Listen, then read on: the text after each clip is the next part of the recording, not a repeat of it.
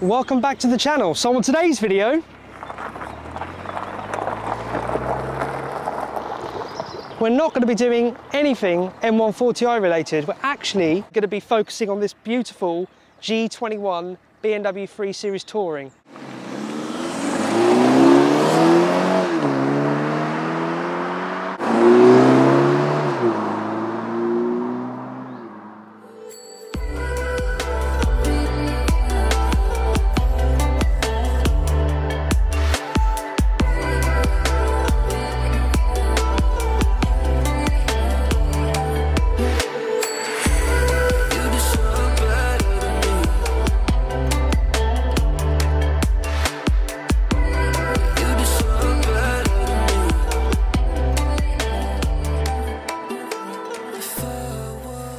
Reg. How you doing, buddy? Yeah, good, thank you. How are you? I'm good. Welcome back to the channel, man. Thanks for having me back. It's a glorious day at Goodwood, and I love filming videos here with you, Reg. Such a good location. And you've brought along your stunning 3 Series Touring, G21. So this is the 330i with the M Sport Plus or the M Sport Pro, I can't remember how they word it, package on it.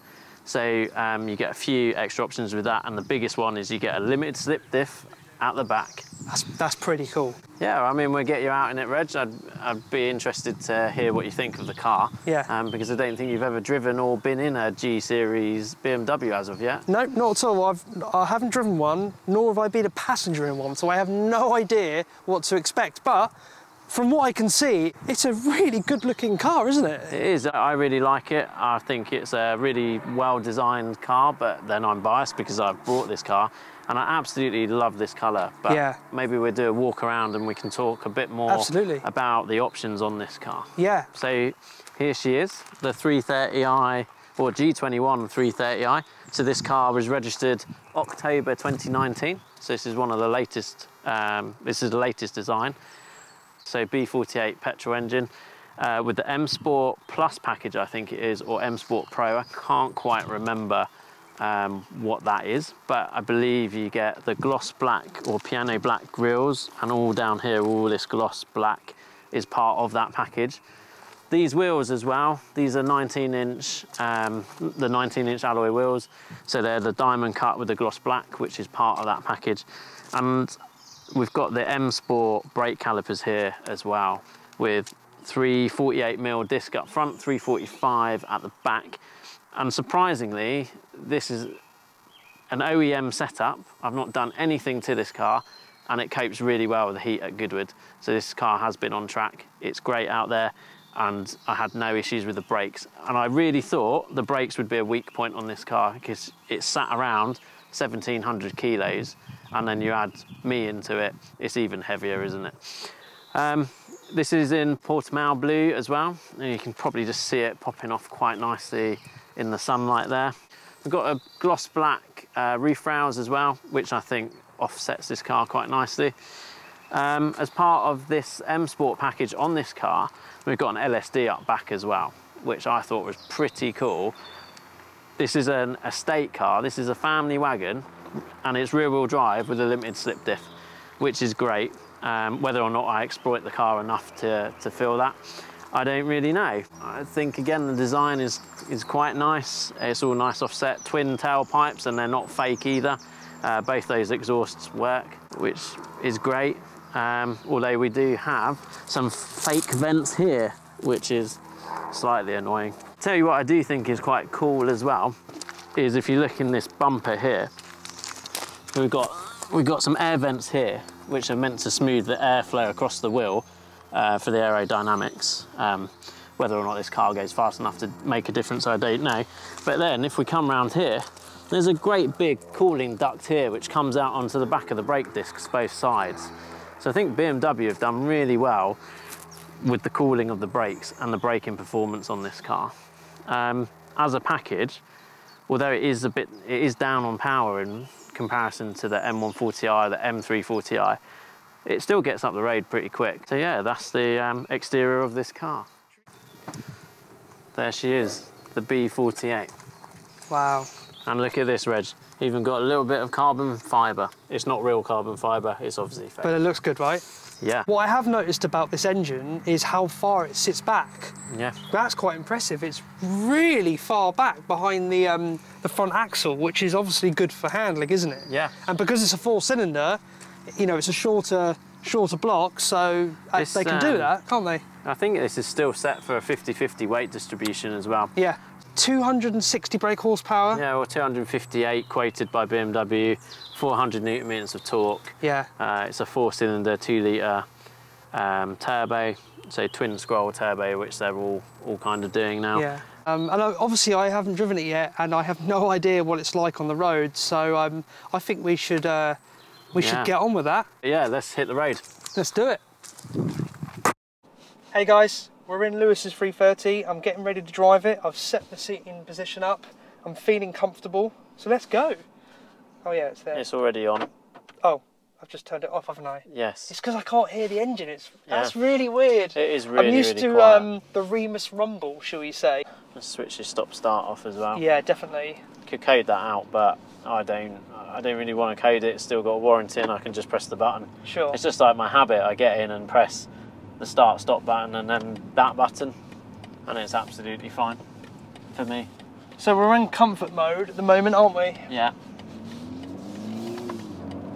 It's got various sport modes. So it's got Sport, Sport Plus, Sport Individual. It feels good. The chassis feels really nice and pliant. You can definitely tell you're in something a bit more expensive than the 1 Series. It feels like a bigger car, which obviously it is. Very comfortable, quiet, relaxed. This is a bit of sophistication here, isn't it? It's really nice and refined. And I say it'd be a hooligan. You can grab it by the scruff of its neck and throw it around, and it'll do that fine. And then it will also cruise around absolutely fine, like we've touched on. It'll take the family wherever you want it to go in relative comfort and refinement, which is nice. Yeah. We're just coming up to a national speed limit road, get past this cyclist, and then hopefully see what she can do. Right, let's get a shuffle on.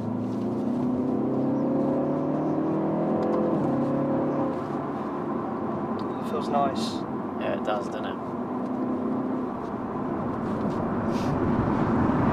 I can see what you mean about how it masks its speed.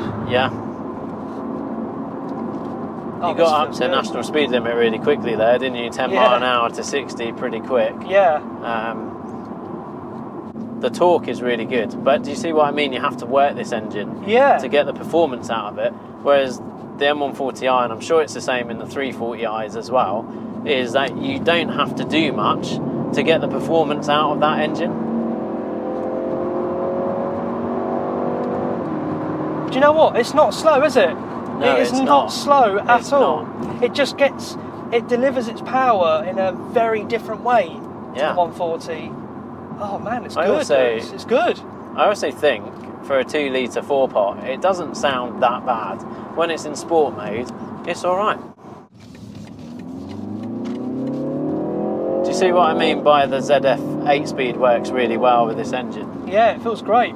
So there was some suggestion on some of the forums in the F-Series that with the 2-litre diesel engine, it didn't quite, the ZF8 didn't quite match that engine very well, or the 2-litre petrol. There was certainly a variant where that gearbox didn't really match up very well.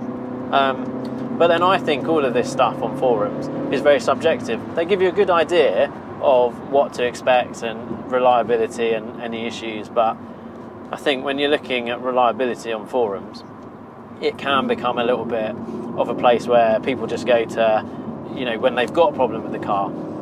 It's very rare, or I find it very rare, to see people just writing about how pleased they are with the car. If anyone came to me and said, should I buy this car, I'd say yeah.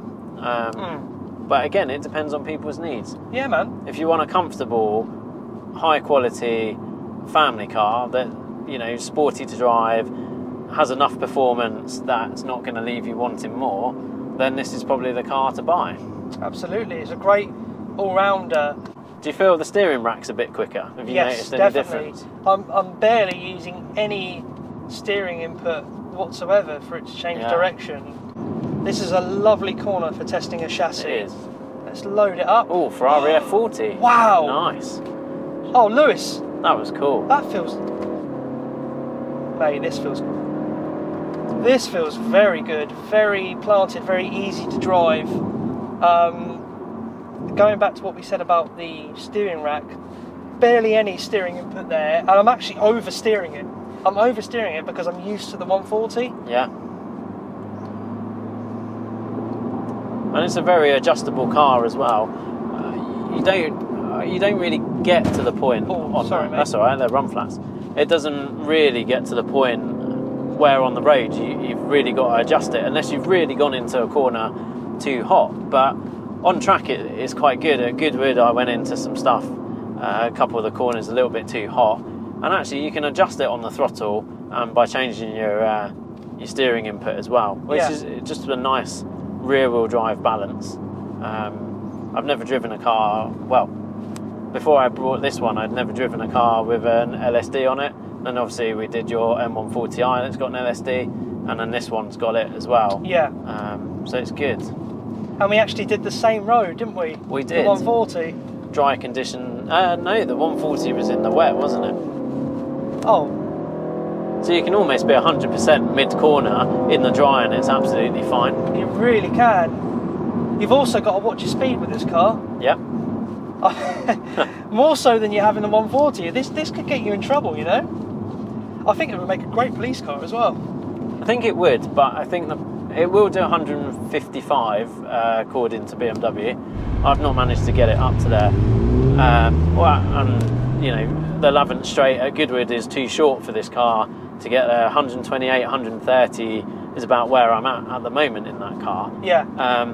But what you do find is when this gets to about 120 on the track, it's still pulling, but you haven't got as much of that top end torque as the B58 will give you. Shall we do the junction test? We're doing exactly the same route as we did the 140. Let's do it. So we're in Sports Plus, yeah?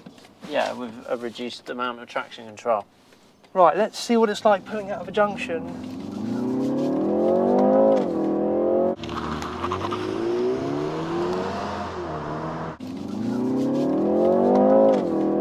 Minimal. You get a little bit of tyre squeal and it just hooks up and goes. It feels very capable, Lewis. Well, it certainly is. I still think it's more capable than I am. Yeah, it does pull you up this hill nicely. What a little engine that B58 is, eh? Yeah, it's well tuned. Oh, I have started driving it in manual on the track, and when we go to Bedford I will put it into manual.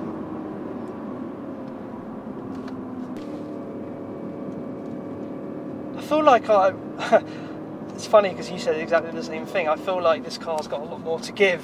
You know? Has. I feel like I'm barely taxing it on this road.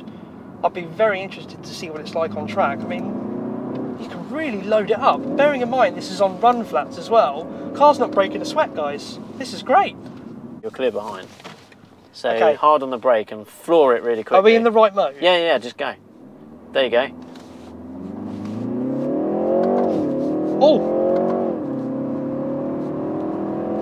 Yeah, that's good, isn't it? That launches pretty well.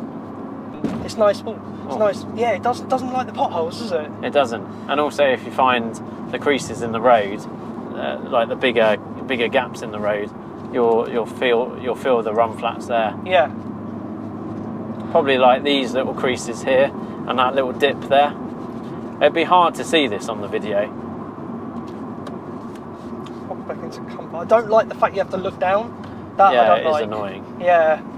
I love the toggle switch in the 140 because you don't really have to concentrate on where you're pressing. You can just toggle up and down, and it comes up on the dash. And I don't think you can tell the car to put you into sport mode. So Lewis, thanks again, dude. I really enjoyed that. The 330i is a great car, mate. It is a great, solid all-rounder, isn't it? Yeah, I'm glad you enjoyed it. Loved it.